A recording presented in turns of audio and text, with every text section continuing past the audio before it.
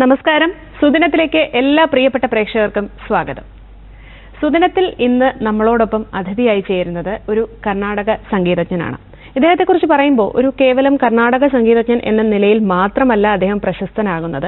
നമുക്കറിയാം, സംഗീത കച്ചേരികൾ നടത്തുമ്പോൾ തന്നെ പക്കമേളത്തോടൊപ്പം, അതായത് ഭരതനാട്യം, കുച്ചിപ്പുടി, മോഹിനിയാട്ടം, കഥകളി, ഒഡീസി, കഥക് തുടങ്ങിയ നൃത്തരൂപങ്ങളോടൊപ്പം പക്കമേളത്തിനൊപ്പം ചേരുകയും അതുപോലെ തന്നെ ഇപ്പം നമുക്കറിയാം US-ലൊക്കെ ഏറ്റവും പ്രഗത്ഭമായിട്ടുള്ള ജാസ് ഫെസ്റ്റിവലിൽ ഫ്യൂഷൻ അവതരിപ്പിച്ചുകൊണ്ട് കർണാടക സംഗീത ലോകത്തും അതുപോലെ സംഗീത ലോകത്ത് തന്നെ തന്റേതായ ഒരു വ്യക്തിമുദ്ര പതിപ്പിച്ച ശ്രീ NN ശിവപ്രസാദ് സാറാണ് ഇന്ന് നമ്മളോടൊപ്പം ചേരുന്നത്. സ്വാഗതം സാർ. നമസ്കാരം. വളരെ സന്തോഷം അങ്ങേ ഞങ്ങൾക്ക് സുദിനത്തിൽ അതിഥിയായി കിട്ടിയതിൽ. ഒരു സംഗീതജ്ഞനെ ഞങ്ങൾക്ക് കൈ കിട്ടിയിട്ട് ആദ്യം തന്നെ നമ്മുടെ പ്രേക്ഷകർക്ക് വേണ്ടിയിട്ട് ഏതെങ്കിലും ഒരു സ്തുതി നമുക്ക് അങ്ങനെ തന്നെ തുടങ്ങാമെന്ന് തോന്നുന്നു. അത് കഴിഞ്ഞ് നമുക്ക് വിശേഷങ്ങളിലേക്ക് വരാം.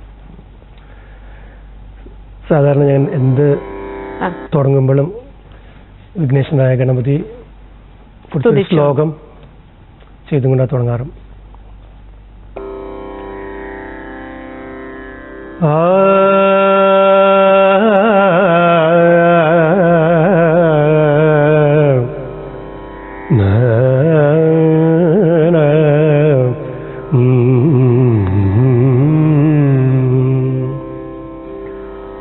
വക്രതുണ്ഡ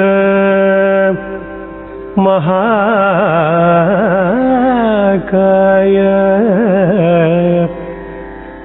സൂര്യകോടി സമപ്രഭ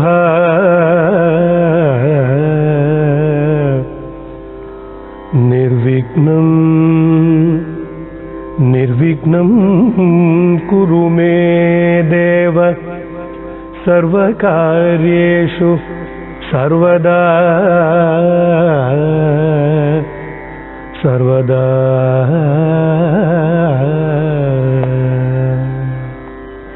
വളരെ സന്തോഷം. കാരണം ആ ഒരു ഐശ്വര്യത്തോടുകൂടി തന്നെ നമ്മുടെ ഒരു പ്രോഗ്രാം നമ്മൾ തുടങ്ങുകയാണ്. അപ്പോൾ ഈ ഒരുപാട് മേഖലകളിൽ ഈ പറഞ്ഞതുപോലെ ആദ്യം ഇൻട്രോയിൽ പറയാൻ ഒരുപാട് കാര്യങ്ങൾ വിട്ടുപോയി.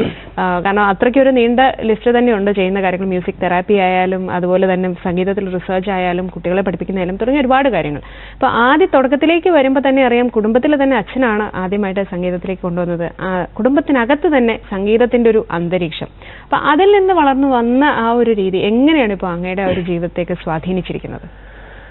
എനിക്ക് ആദ്യമായിട്ട് നന്ദി പറയാനുള്ളത് ഭഗവാന്റെ അടുത്താണ്. എന്താ വെച്ചാൽ ഇങ്ങനെ ഒരു കുടുംബത്തിൽ പിറന്നു, ഇങ്ങനെ ഒരു അച്ഛന് നെടുമ്പള്ളി നാരായണൻ നമ്പൂതിരിയുടെ മകനായിട്ട് പിറന്നു. അതൊരു വലിയൊരു ഭാഗ്യം കിട്ടിയതാണ് എനിക്ക് എൻ്റെ ഈ ജന്മം. എന്നുവെച്ചാൽ കുട്ടിക്കാലം മുതൽക്കേ സംഗീതം കേട്ടാണ് വളർന്നത്. അമ്മയും അത്യാവശ്യം പാടും. അമ്മ അങ്ങനെ എല്ലാവരുടെയും മുമ്പിൽ വന്ന് പാടാറില്ല. എന്തെങ്കിലും ഫംഗ്ഷൻ ഉണ്ടെങ്കിൽ കൈകൊട്ടി കളി, ഇങ്ങനെ അമ്മാരി ഭക്തി സംഗീതങ്ങളിലൊക്കെ അമ്മ പാടും. പക്ഷെ അച്ഛനാണ് കൂടുതൽ പാട്ടായിട്ട് എപ്പോഴും ചെയ്തിരുന്നത്. വീട്ടിൽ എന്തുണ്ടെങ്കിലും ഇപ്പൊ ഒരു വീട്ടിലൊരു അതിഥി വരികയാണെങ്കിൽ സാധാരണ നമ്മളൊക്കെ അതിഥി വന്നു കഴിഞ്ഞാൽ നമ്മൾ നാട്ടുവർത്തമാനം സംസാരിക്കില്ലേ, അച്ഛൻ ചോദിക്കുക ആദ്യമായിട്ട് ഒരു പാട്ട് പാടും. ഞങ്ങൾ കുട്ടിക്കാലം മുതൽക്കിന് അത് കണ്ടിട്ടാണ് ഞങ്ങൾ വളർന്നത്. അപ്പോൾ വീട്ടിലാര് വന്നാലും ഞങ്ങൾ പാടും, വരുന്നവർ പാടും. പിന്നെ അച്ഛൻ ഞങ്ങളെ എല്ലാവരെയും സംഗീതം പഠിപ്പിച്ചു വരുന്നു. ആദ്യാക്ഷരം അച്ഛനാണ് പഠിപ്പിച്ചത്, സപ്തസ്വരാക്ഷരമാണ് പഠിപ്പിച്ചത്. അച്ഛൻ ഒരുപാട് പഠിച്ച് വലിയ സംഗീതജ്ഞനാവണമെന്ന് അച്ഛന് മോഹം ഉണ്ടായിരുന്നു. പക്ഷെ അച്ഛൻ്റെ കുടുംബ പ്രാരബ്ധങ്ങളും പിന്നെ സ്കൂൾ ജോലി ഉണ്ടായിരുന്നു, പഠിപ്പിക്കുന്ന ആളായിരുന്നു. അങ്ങനെ സ്കൂൾ ജോലിയും പിന്നെ അടുത്തൊരു അമ്പലത്തിൽ അച്ഛന് പൂജാരിയായിരുന്നു. അപ്പൊ എല്ലാം കൂടി അച്ഛന് കിട്ടുന്ന സമയം അച്ഛൻ പാട്ടിന് വേണ്ടി വിനിയോഗിച്ചിരുന്നു. അപ്പൊ അങ്ങനെയുള്ള സമയങ്ങളിൽ ഞങ്ങളുടെ അടുത്ത് പാടാൻ പറയും, രാവിലെ നീട്ടി പാടാൻ പറയും, പ്രാക്ടീസ് ചെയ്യാൻ പറയും. പിന്നെ വൈകുന്നേരങ്ങളിൽ ഞങ്ങളെല്ലാവരും കൂടി ഇരുന്ന് പാടും.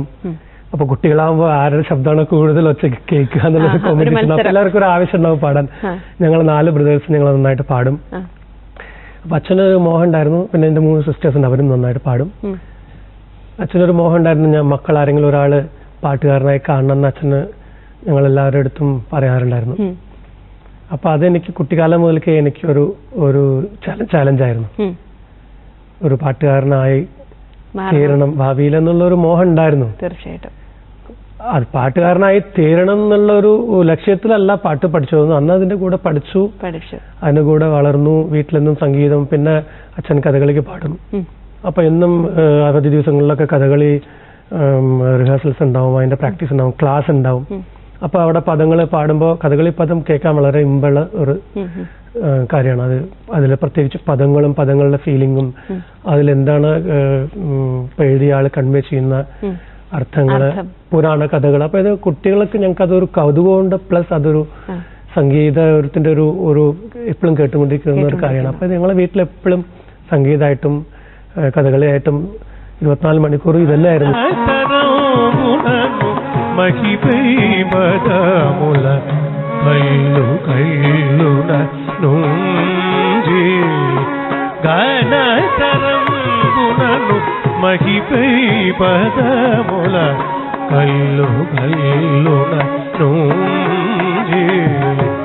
ఆనయము హరిచరణయుగములను ഹൃദയാംബുജമുന.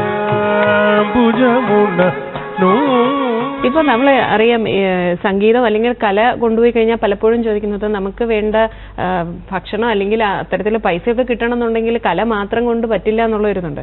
നമുക്ക് ഫിനാൻഷ്യലി കുറച്ച് കാര്യങ്ങൾ വേണമെങ്കിൽ ഒരു ജോലി എന്നുള്ളൊരിതുണ്ട്. പക്ഷെ അതല്ല, സംഗീതം തന്നെയാണ് എന്റെ വഴി എന്ന് പറഞ്ഞിട്ട് അതിലേക്ക് തന്നെ കോൺസെൻട്രേറ്റ് ചെയ്യാനുണ്ടായ എന്തെങ്കിലും പ്രത്യേകിച്ച് കാരണങ്ങൾ, ആ ഒരു നിലപാട്? അന്നത്തെ കാലത്ത് അങ്ങനെ നമുക്കൊരു ജീവിക്കാൻ പൈസ വേണോ അല്ലെങ്കിൽ അങ്ങനെ ഒരു ഉദ്ദേശത്തിലല്ല നമ്മൾ അന്ന്. പ്രത്യേകിച്ച് നമ്മൾ പല കലാകാരന്മാരെ കാണുമ്പോഴും അവരുടെ അവര് നമ്മളെ ഒരുപാട് സ്വാധീനിക്കും. പല കലാകാരന്മാരും അവരുടെ പാട്ട്, അവരുടെ വഴി, അവരുടെ ജീവിത രീതി. പ്രത്യേകിച്ച് എൻ്റെ വല്യച്ഛൻ ഒരു വലിയ കലാകാരനായിരുന്നു. അദ്ദേഹത്തിന്റെ ജീവിതം എന്നെ ഒരുപാട് ഇൻഫ്ലുവൻസ് ചെയ്തിട്ടുണ്ട്. കുട്ടിക്കാലത്ത് വീട്ടിൽ നിന്ന് 4ാം ക്ലാസ് വരെ അദ്ദേഹം പഠിച്ചിട്ടുള്ളൂ. പക്ഷെ വീട്ടിൽ നിന്ന് പോയി പല സ്ഥലത്തും പോയി നൃത്തം പഠിക്കലും സംഗീതം പഠിക്കലും അങ്ങനെ പോയി അദ്ദേഹം ഒരു കാലത്ത് രവീന്ദ്രനാഥ ടാഗോറിന്റെ ശാന്തിനികേതനിൽ അധ്യാപകനായി. പിന്നെ അന്നത്തെ കാലത്ത് ഉദയശങ്കറിന്റെ ട്രൂപ്പിലൊക്കെ രാംലീലൊക്കെ ചെയ്തു. പിന്നെ world Krishnan Namboothiri school of ഡ്രാമയിലായിരുന്നു. പിന്നെ അദ്ദേഹം വേൾഡ് വൈഡ് തിയേറ്റർ ഗ്രൂപ്പിലൊക്കെ ഉണ്ടായിരുന്നു. പീറ്റർ ബ്രൂക്ക് അവരുടെയൊക്കെ കൂടെ വർക്ക് ചെയ്തിട്ടുണ്ട്. അതുപോലെ തന്നെ സോപാന സംഗീതവും ഈ പറഞ്ഞതുപോലെ സോപാന സംഗീതത്തിന്റെ ഒരു ചുവട് പറഞ്ഞതുപോലെ ദേവനെ പാടി നമ്മൾ ആണെന്നുണ്ടെങ്കിലും അതിനൊരു ഭാവം, അതിന്റെ ഭാവം, അതിന്റെ അർത്ഥം എല്ലാം ഈ നമുക്ക് ചുറ്റുപാടുമുള്ളവരിലേക്ക് അത് പകർന്നു നൽകുകയാണ്. അപ്പൊ അതിനെ കുറിച്ച് ഒന്ന് പറയാമോ? സോപാന സംഗീതം എന്ന് പറഞ്ഞാൽ അത് ഒരു സംഗീത വഴിയാണ്. അതിൽ കൂടുതൽ പ്രാമുഖ്യം അതിന്റെ അക്ഷരങ്ങളും അതിന്റെ ഭാവങ്ങളാണ്. നിങ്ങൾ അവിടെ എന്ത് രാഗം പാടിയോ അല്ലെങ്കിൽ നിങ്ങൾ എന്ത് രാഗത്തിലാണ് പാടാൻ പോകുന്നത് അത്ര അത് ചോദിക്കും ആൾക്കാർ, അല്ലെങ്കിൽ അത് പ്രതീക്ഷിക്കാറുണ്ട്. പക്ഷെ ഇപ്പൊ നിങ്ങളൊരു സാധനം ഇന്ന രാഗത്തിലെ പാടാൻ പാടുമോ അല്ലെങ്കിൽ ഇന്ന താളത്തിലെ ചെയ്യാൻ പാടുന്ന ഒരു നിയമമല്ല. അവിടെ കാണികൾക്കോ അല്ലെങ്കിൽ ദേവനോ നമ്മൾ കഴിവിനനുസരിച്ച് നമ്മൾ എങ്ങനെ പ്രകടിപ്പിക്കാൻ പറ്റൂ, അതാണ് അവിടെ പ്രധാനം. നമുക്ക് ഏതെങ്കിലും ഒരു 2 വരി ഒന്ന് സോപാന സംഗീതത്തിൽ നിന്ന്. ഒരുപാട് ആലാപനത്തിന് പ്രാമുഖ്യമുള്ള ശൈലിയാണ് സോപാന സംഗീതം. ഇപ്പൊ പണ്ടൊക്കെ നമ്മൾ കേൾക്കുന്നത് ഒരുപാട് നമ്മൾ അഷ്ടപദികളും ഇപ്പൊ ഞെരളത്ത് രാമപൊതുവാളൊക്കെ അദ്ദേഹം അതിന്റെ എനിക്കിപ്പോഴും ഓർമ്മയുണ്ട്. ഞാനൊരു കച്ചേരിക്ക് പോയപ്പോ ഞാൻ വളരെ ചെറിയ കുട്ടി, അന്ന് അദ്ദേഹം ആരാന്നുള്ളത് എനിക്കറിയില്ല. ഞാങ്ങാട്ടി എന്ന് പറഞ്ഞൊരു സ്ഥലത്ത് കച്ചേരി ചെയ്യായിരുന്നു. സന്ധ്യ അവിടുത്തെ ആരാധന കഴിഞ്ഞിട്ട് അവിടെ ഞങ്ങൾ കച്ചേരി ചെയ്യാൻ ഞാനും എൻ്റെ അനിയനുണ്ടായിരുന്നു. കുറച്ച് കഴിഞ്ഞപ്പോൾ പിന്നിലൊരു ഇടയ്ക്കിടെ ശബ്ദം കേൾക്കാണ്ട് തിരിഞ്ഞു നോക്കിയപ്പോൾ ഇദ്ദേഹം അവിടെ നിന്ന് ഞങ്ങളുടെ കച്ചേരിയുടെ കൂടെ ഇടയ്ക്ക് വായിക്കാം. അപ്പോൾ അന്നൊക്കെ നമുക്കത് അദ്ദേഹം ആരാന്നുള്ള അന്നറിയില്ല, നമ്മൾ ചെറിയ കുട്ടിയാണ്. പിൽക്കാലത്ത് അറിയപ്പെട്ടു അദ്ദേഹം സോപാന സംഗീതത്തിന് ഏത് ലെവലിലേക്ക് കൊണ്ടുപോയി എന്താണ് ചെയ്യുന്നത്. അപ്പൊ അദ്ദേഹത്തിന്റെ പാട്ടുകൾ പലപ്പോഴും ഞാൻ അന്ന് കേൾക്കാറുണ്ട്. അപ്പൊ അദ്ദേഹമൊക്കെ പാടുമ്പോൾ അഷ്ടപതിയൊക്കെ പാടുമ്പോൾ ഹരേ കൃഷ്ണ കൃഷ്ണ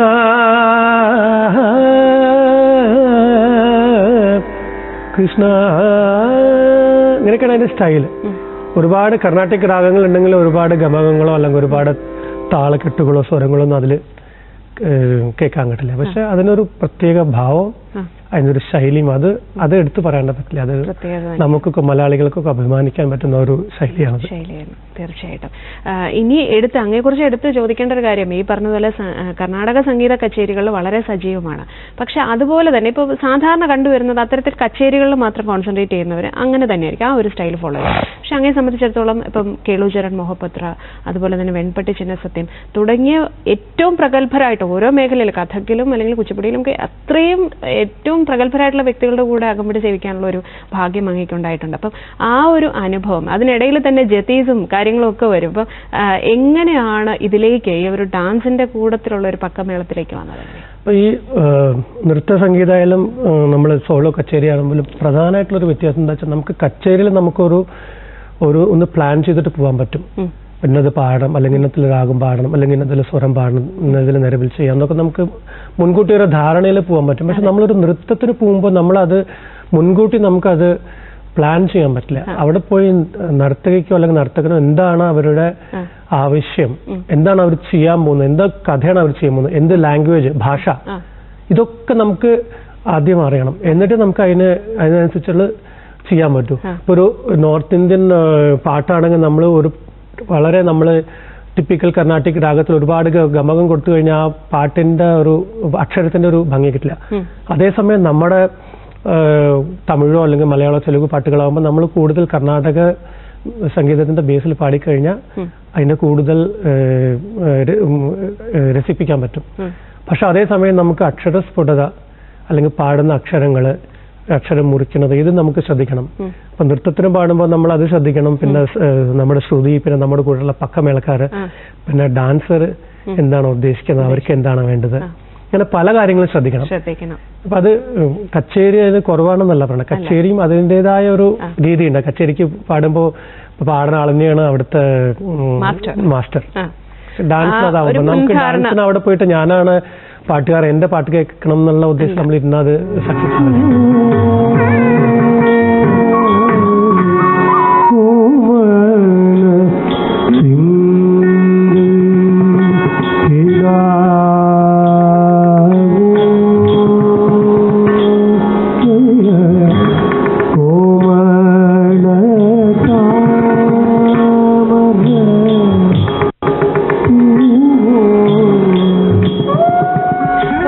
ഏറ്റവും പ്രഗത്ഭരായിട്ടുള്ള ആൾക്കാരോട്, ഇപ്പൊ കേളുചരൺ സാർ പോലെ, അതല്ലെങ്കിൽ വെൺപട്ടി ചിന്നസത്യം പോലെ അത്രയും പ്രഗത്ഭരുടെ കൂടെ പോകുമ്പോൾ നമുക്കും ഒരു നെഞ്ചെടുപ്പ് ഒരു പക്ഷം ഉണ്ടായേക്കാം. അവരുടെ ആക്ച്വലി എന്റെ സംബന്ധിച്ചിടത്തോളം എനിക്ക് അന്ന് അത്ര അത് ഭാഗ്യമാണോ ദുർഭാഗ്യമാണോ എനിക്കറിയില്ല. പ്രത്യേകിച്ച് കേളുചരൺ മൊഹപത്ര സാറിനെ വിളിച്ചിട്ട് പറഞ്ഞു NCPയിൽ ഒരു പ്രോഗ്രാം ഉണ്ട്, പുതിയൊരു പല്ലവി കമ്പോസ് ചെയ്യണം. അപ്പോൾ അദ്ദേഹം ചോദിച്ചപ്പോൾ ഞാൻ പറയാൻ എനിക്ക് അന്ന് ഇദ്ദേഹം ഈ ആനോട് വലിപ്പം അറിയില്ല എന്ന് പറയില്ല എന്ന മാതിരിയാണ്. അപ്പൊ എനിക്കറിയാം ഇത്രയും വലിയൊരു മാന എന്നെ വിളിക്കുക എന്നുള്ളത് എനിക്ക് അറിയില്ല. ചെന്നു അപ്പൊ അദ്ദേഹം പറഞ്ഞു എന്നാണ് പാട്ട് സിംഹേന്ദ്ര മധ്യമത്തിൽ ഒരു പല്ലവി ചെയ്യണം. അപ്പൊ അദ്ദേഹം പറഞ്ഞു സിംഹേന്ദ്ര എന്നാണ് രാഗം. ഞാൻ പറഞ്ഞു കർണാടകയിൽ സിംഹേന്ദ്ര മധ്യമം പണ്ട് രാഗുണ്ട്.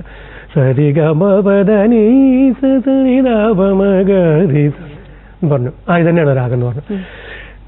അപ്പൊ അദ്ദേഹം പറഞ്ഞു ഇന്ന ജതികളാണ്, ഇന്നതാണ് അതിന്റെ സ്വരങ്ങൾ എന്നൊക്കെ പറഞ്ഞ് ഫുള്ള് എഴുതിയെടുത്ത് ഞാൻ അദ്ദേഹത്തിന് വേണ്ടി സിംഹേന്ദ്ര പല്ലവി ആദ്യമായിട്ട് അദ്ദേഹം കമ്പോസ് ചെയ്തപ്പോൾ അത് ആദ്യമായിട്ട് പാടിയത് ഞാനാണ്. അപ്പൊ അത് പറഞ്ഞ പഴയ റെക്കോർഡൊക്കെ ഉണ്ട് അദ്ദേഹത്തിന്റെ അടുത്ത്. അപ്പൊ അന്നൊക്കെ നമുക്കതൊരു ഇത്ര വലിയൊരു മഹാന്റെ കൂടെയാണ് നമ്മൾ ഇരിക്കണം എന്നുള്ളത് പിന്നീട് നമുക്ക് മനസ്സിലാവുന്നത്. അപ്പൊ അദ്ദേഹത്തിന്റെ കൂടെ സിംഹേന്ദ്ര പല്ലവി ആദ്യമായിട്ട് അതിന്റെ താജേണ തരിത എന്തോ പറയണം, എനിക്കിപ്പോ അത് ഓർമ്മയില്ല. ഒരുപാട് ഒഡീസിക്കൊക്കെ പാടിയിരുന്നു. അദ്ദേഹത്തിന്റെ ശിഷ്യന്മാർക്ക് വേണ്ടി പാടിയിരുന്നു.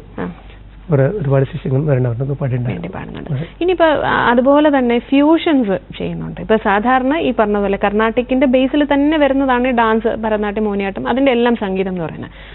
അത് വിട്ടിട്ട് കുറച്ചും കൂടെ വ്യത്യസ്തമായിട്ട് ഒരു ഫ്യൂഷൻ സ്റ്റൈലിലേക്ക് പോകുന്നു. ഇപ്പം ജാസ് ഫെസ്റ്റിവൽ എനിക്ക് തോന്നുന്നു വളരെ പ്രസ്റ്റീജിയസ് ആയിട്ടുള്ള ഒരു ഫെസ്റ്റിവലാണ് അവിടുത്തെ. അപ്പം അതിനൊക്കെ പങ്കെടുത്തപ്പോൾ ആ ഒരു എക്സ്പീരിയൻസ്, പിന്നെ ആ ഫ്യൂഷൻ സ്റ്റൈൽ എങ്ങനെയാണ് ചെയ്യുന്നത്, അതേക്കുറിച്ചൊന്ന് പറയാം. ഇപ്പൊ ഫ്യൂഷൻ എന്ന് പറയുന്നത് അതൊരിക്കലും ഒരു ചിട്ടപ്പെടുത്തി നമ്മളടുത്ത് തയ്യാറായ ഒരു സാധനമല്ല. നമ്മൾ അവിടെ പോയിരുന്ന് പല മ്യൂസിഷ്യൻസും നമ്മൾ ഒന്നിച്ചിരുന്ന് അതിനെപ്പറ്റി നമ്മളത് പ്ലാൻ ചെയ്തിട്ട് ഉണ്ടാക്കുന്ന ഒരു സാധനമാണ്. അത് വേറെ വേറെ ഫ്യൂഷൻ കമ്പനിയിൽ പോകുമ്പോൾ വേറെ വേറെ സ്റ്റൈലായിരിക്കും. പിന്നെ മ്യൂസിഷ്യൻസ് എല്ലാ ദിക്കിലും വ്യത്യാസമുള്ള മ്യൂസിഷ്യൻസ് ആയിരിക്കും. അവിടെ ഇരുന്നിട്ട് ഞങ്ങൾ ചിട്ടപ്പെടുത്തിയിട്ട് ചെയ്യും. അപ്പൊ എനിക്ക് എന്റെ ഒരു അഡ്വാൻറ്റേജ്, ഞാൻ കർണാടക സംഗീതം പഠിച്ചു. കർണാടക സംഗീതം പഠിച്ചാൽ നിങ്ങൾക്ക് ഏത് മ്യൂസിക് സ്റ്റൈലും നമുക്ക് അഡോപ്റ്റ് ചെയ്യാൻ പറ്റുന്നുള്ള ഒരു ഗുണമുണ്ട്. നമ്മൾ മലയാളം പഠിച്ച ഏത് ഭാഷയും പറയാമെന്ന് പറയും എന്ന മാതിരി. അപ്പൊ അതെനിക്കൊരു വലിയൊരു പ്ലസ് പോയിന്റ് ആണ്. അപ്പൊ കർണാടക സംഗീതം പഠിച്ചുകൊണ്ട് എനിക്ക് ഫ്യൂഷനിൽ അവരെ വെസ്റ്റേൺ സ്റ്റൈലിൽ അവർ നോട്ട്സ് എഴുതും. അപ്പൊ നമുക്കത് നമ്മുടെ കർണാടക ശൈലിയിൽ നമുക്ക് താളപ്പെടുത്തി ചിട്ടപ്പെടുത്തി എഴുതി കഴിഞ്ഞാൽ നമുക്ക് അവരുടെ കൂടെ പാടാൻ പറ്റും. അപ്പൊ ജാസിനൊക്കെ ആയിരിക്കുമ്പോൾ അവർക്ക് ഫിക്സ് ഒരു നൊട്ടേഷൻ ഉണ്ട്. പിന്നെ അതിന്റെ ഇടയ്ക്ക് ഒരു ഇംപ്രവൈസേഷൻ വരും. ആ സമയത്ത് നമുക്ക് ഫ്രീ ഉണ്ട്. അപ്പൊ അവർ പറയുന്ന നോട്ടുകളാണെങ്കിൽ അപ്പൊ നമ്മൾ അതിനനുസരിച്ചുള്ള രാഗങ്ങൾ, പോലെ കീരവാണി അല്ലെങ്കിൽ തിലങ്ക്, അങ്ങനെ എന്ത് രാഗമാണെങ്കിലും അതിനുള്ള ഈക്വലന്റ് രാഗം നമുക്ക് കിട്ടും. നമുക്ക് കർണാടക സംഗീതം ഒരു കടലാണ്. അതിൽ ഏത് രാഗം എടുത്താലും അതിന് ഈക്വലന്റ് രാഗം നമുക്ക് ലോകത്തിൽ എവിടെയും കിട്ടും. അപ്പൊ എന്റെ രാഗം പറയുമ്പോൾ നമുക്ക് ആ പർട്ടിക്കുലർ സൈഡിൽ അവർ പറയുന്നു ഇന്ന സ്ഥലത്ത് നിങ്ങളുടെ ഇംപ്രവൈസേഷൻ ആണ്. അപ്പൊ നമ്മൾ ആ സ്ഥലത്ത് നമുക്ക് ഫ്രീഡം. പിന്നെ ബാക്ക് ടു സൈൻ ലൈൻ വരുമ്പോൾ അത് അവരുടെ ആ ചിട്ടപ്പെടുത്തിയ സാധനം നമ്മൾ പാടണം. അങ്ങനെ ഫ്യൂഷൻ.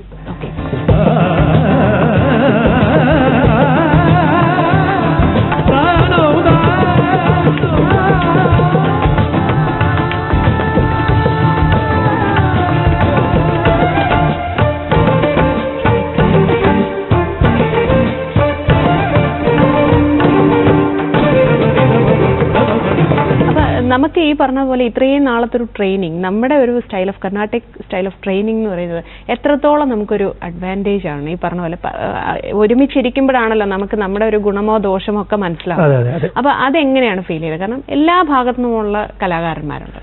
ഞാൻ അന്ന് പങ്കെടുത്തത് 2017 ന്യൂപോർട്ട് ജാസ് ഫെസ്റ്റിവൽ എന്ന് പറഞ്ഞിട്ട് ഒരു ഫെസ്റ്റിവലിന് വേണ്ടി പാടാൻ വേണ്ടിയിട്ട് എന്നെ വിളിച്ചു. ഇന്ത്യയിൽ നിന്ന് ഞാൻ പോയിട്ടുണ്ടായിരുന്നു. പിന്നെ ഇവിടുന്ന് ഉമാശങ്കർ എന്നുള്ള ഘടം പ്ലെയർ ഉണ്ടായിരുന്നു. അവർ ആക്ച്വലി വിനായക് റാം സാർ വേണമെന്ന് പറഞ്ഞിട്ടുണ്ടായിരുന്നു. അപ്പൊ സാറിന് അത് പങ്കെടുക്കാൻ പറ്റില്ല. ഞങ്ങൾ മ്യൂസിഷ്യൻസ് ഇവിടെ നിന്നുണ്ടായിരുന്നു. ബാക്കിയൊക്കെ അവിടുന്ന് ലോക്കൽ മ്യൂസിഷ്യൻസ് ആയിരുന്നു. ന്യൂയോർക്കിലുള്ള ജാസ് കമ്പനി ഉണ്ട്, അവരുടെ മ്യൂസിഷ്യൻസ് ആയിരുന്നു.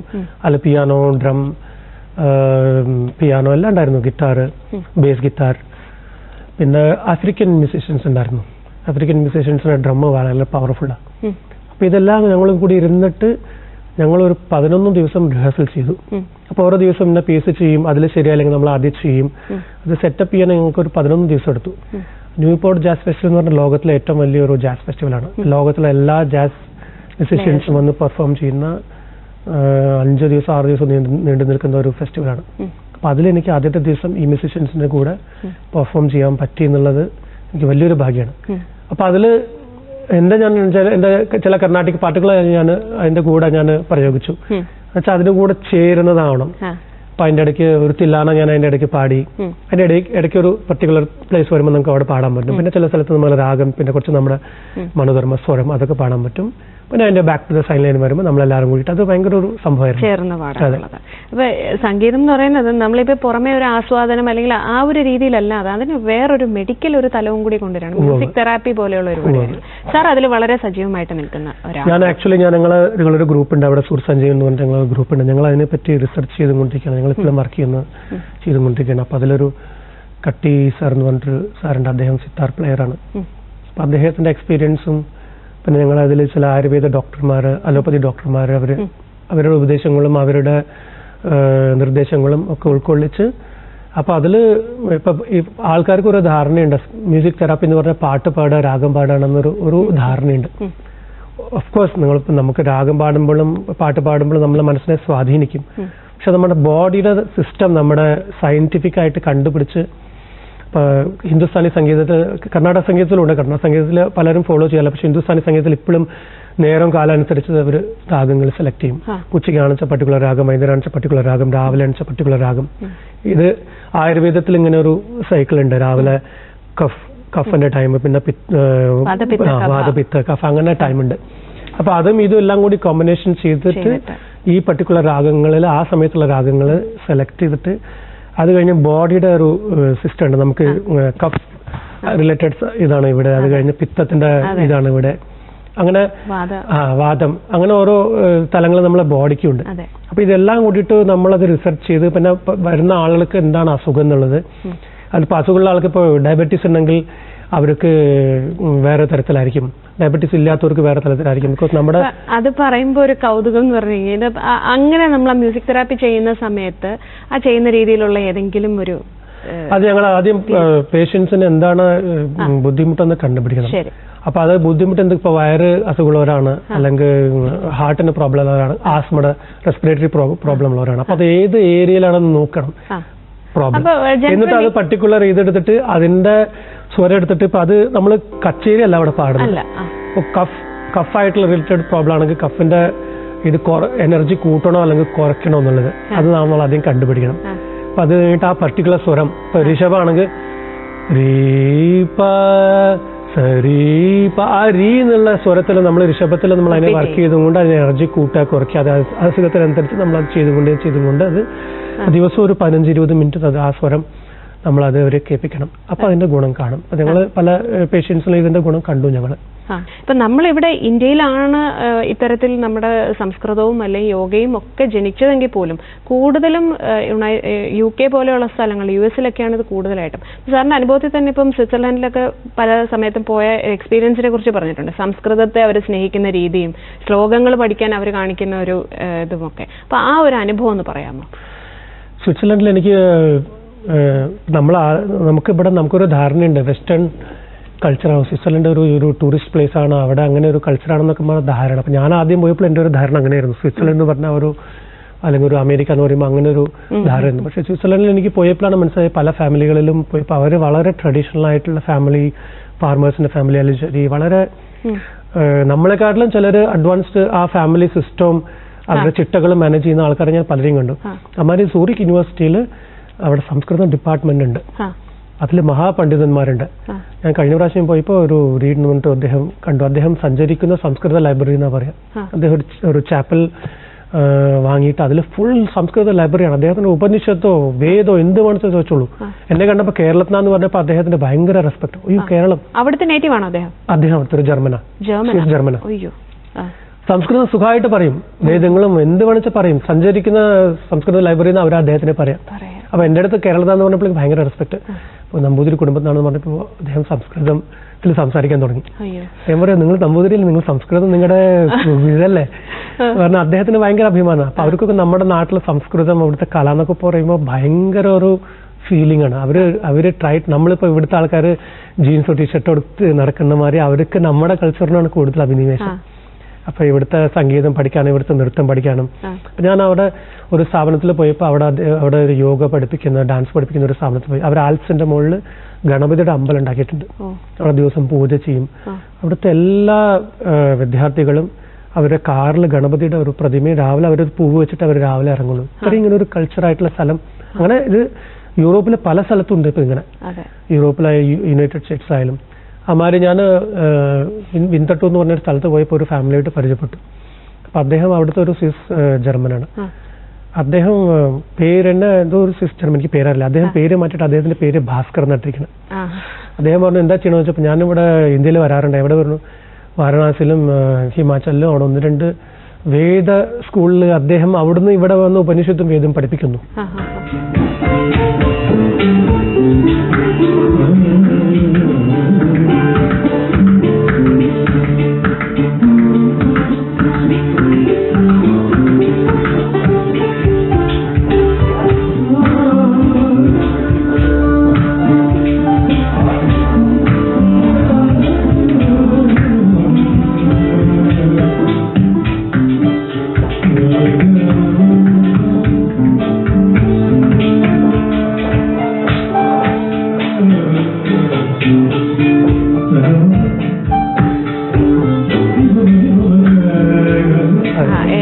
ഇതിന്റെ ഒരു വൈബ്രേഷൻ സാർ നേരത്തെ പറഞ്ഞതായിട്ട് തന്നെ ബന്ധമുണ്ട്. ആ വൈബ്രേഷൻ തീർച്ചയായിട്ടും നമ്മുടെ ബ്രെയിനിലെ പലതരത്തിലുള്ള കെമിക്കൽസിനെ ഉണർത്താനുള്ള ഒരു കഴിവുണ്ട്.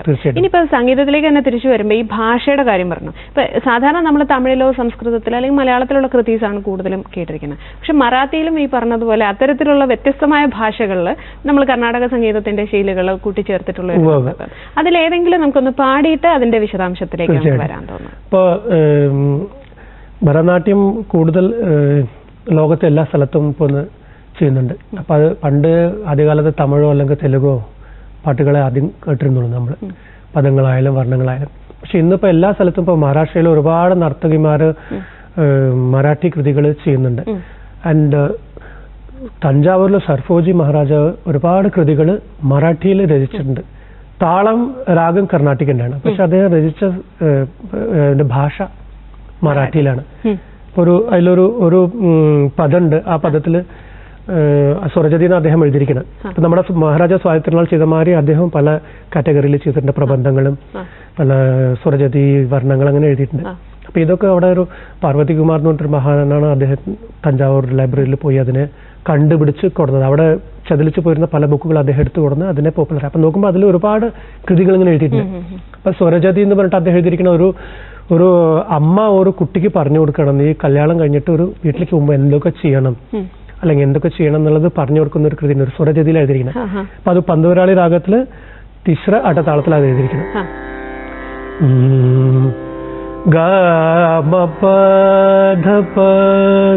മപദനി